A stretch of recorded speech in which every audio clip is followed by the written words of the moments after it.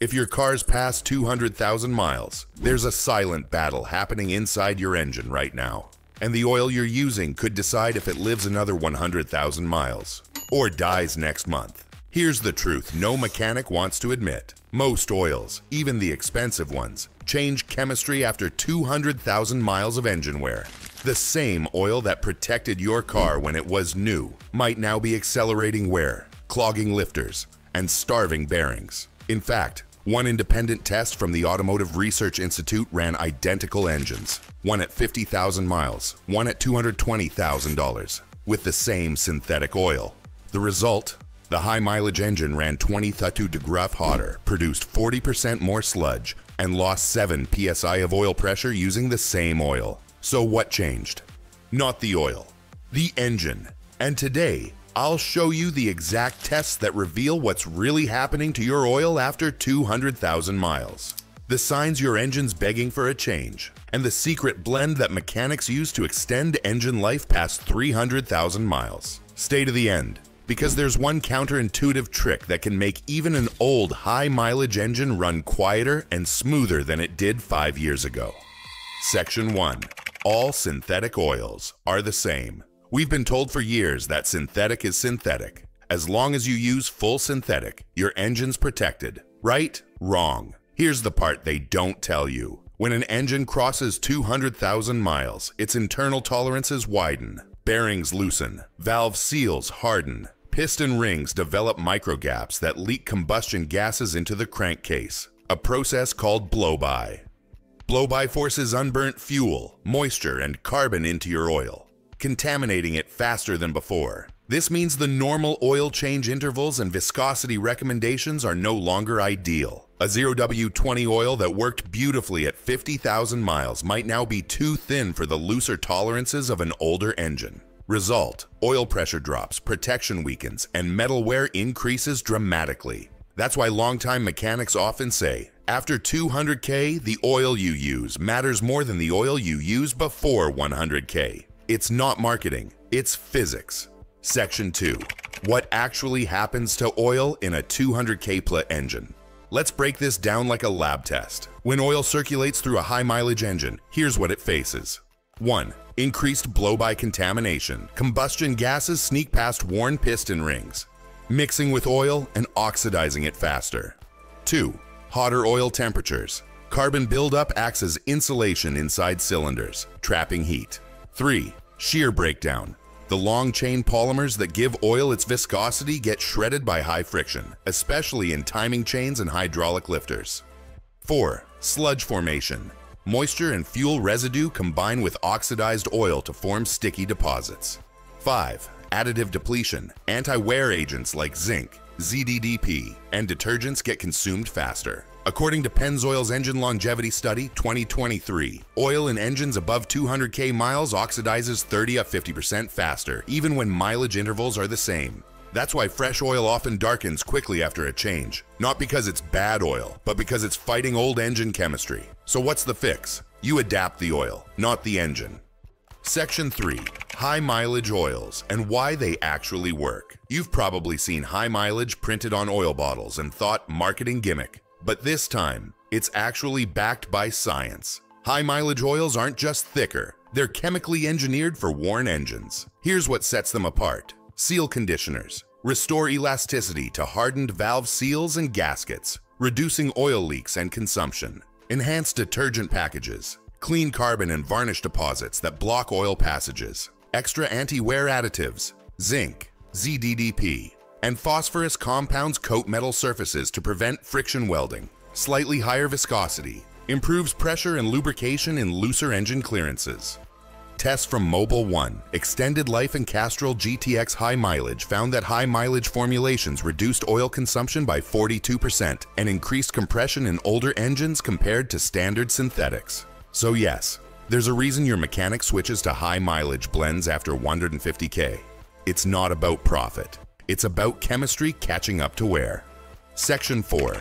Real-world test. 50 engines over 200,000 miles. Let's look at the most comprehensive test ever done. The 200K oil study from Automotive Research Labs, 2022. They ran 50 used engines from Toyota, Honda, Ford, Chevy, and BMW, all with over 200,000 miles. Each engine was filled with a different oil type and run for 500 hours under load. Here's what they found. Engines using high-mileage synthetic blends like Castrol Edge HM and Mobil 1 High Mileage showed up to 40% less wear in the camshaft lobes and piston rings. Meanwhile, engines still running thin factory-grade ZUAW 20 oil suffered from lower compression and varnish deposits. Section 5. Why thicker isn't always better. The 5W30 versus 10W40 trap. A lot of drivers think, my car's old, I'll just use thicker oil to stop burning. But that can backfire. Here's why. While a thicker oil, like 10W40, increases oil pressure, it also reduces flow, especially during cold starts. That means slower lubrication for vital parts like camshafts, bearings, and turbos. A cold start is where 80% of engine wear happens. So yes, 10W40 might stop the smoke, but it might also starve your top end for those first few seconds. The smarter move is using slightly thicker but high-quality synthetics. For example, switching from ZUAW 20 to 5W30, or from 5W30 to 5W40, depending on climate. According to Valvoline's internal testing, that small change can reduce startup wear by 35% while still maintaining high temperature stability. Section 6. The oil additive debate and what actually works. Let's address the elephant in the garage. Oil additives. Some claim they can restore compression or extend oil life 10x. Others call them snake oil. The truth, both sides are half right. Certain additives, like molybdenum disulfide, MOS2, or boron compounds, actually work. They bond to metal surfaces and create a microcoating that reduces friction and heat. But others, especially stop leak or friction eliminator bottles from gas stations, can clog tiny oil passages or thicken oil excessively. A 2023 Napa Labs analysis found that 70% of off-brand additives contained harmful solids that settled in oil pans and filters. The only proven lab-verified additives worth considering are Liqui Moly MOS2, reduces wear and quiets ticking lifters. Arc Oil AR9100, great for high-mileage engines, especially diesels. BGMOA, used in professional shops, replenishes lost zinc and detergents. When used with quality oil, they can extend protection between changes, especially in older engines that see hard use. But remember, additives should enhance oil, not replace maintenance. If your oil's already black and thick, no bottle can save it. Section 7. What mechanics notice at 200,000 plus. Miles. Ask any veteran mechanic what they see in engines past 200k miles, and they'll tell you the same pattern. Worn timing chain guides caused by poor lubrication. Clogged oil pickup screens from sludge and sealant debris. Low compression in 1 or 2 cylinders from carbon-sealed rings. Noisy hydraulic lifters due to varnish buildup. But here's the good news. They'll also tell you the engines that still run smooth past 250,000 miles. They all share the same habits. Regular oil changes every 5,000 miles, not 10,000 plus. Quality filters like Wix or Mobil 1. Slightly thicker high-mileage oil. No skipped maintenance intervals. It's not luck. It's chemistry and consistency.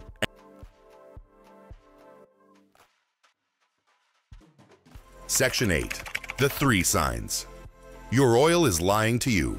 Most drivers think if their oil looks clean and the dipstick reads full, everything's fine. But that's a dangerous illusion. Here are the 3 silent signs your oil isn't doing its job, even if it looks normal. 1. Quieter than normal. The false calm. If your engine suddenly runs quieter right after an oil change, but starts ticking again within 500 miles, that's not normal. It's a sign your oil's losing its anti-wear additives fast. High-mileage oils stay consistent longer. That's why older engines sound smoother for thousands of miles, not hundreds. 2. Pressure drop at idle. If your oil pressure light flickers when the engine's hot, it's not the sensor. It's viscosity breakdown. Thin oil can't maintain pressure through worn bearings. Switching from ZUAW 20 to 5W30 or 5W40 often restores stable pressure instantly. 3. Fuel smell or sticky dipstick. If you pull the dipstick and it feels tacky or smells like gasoline, that's fuel dilution. Blow-by gases mixing with your oil.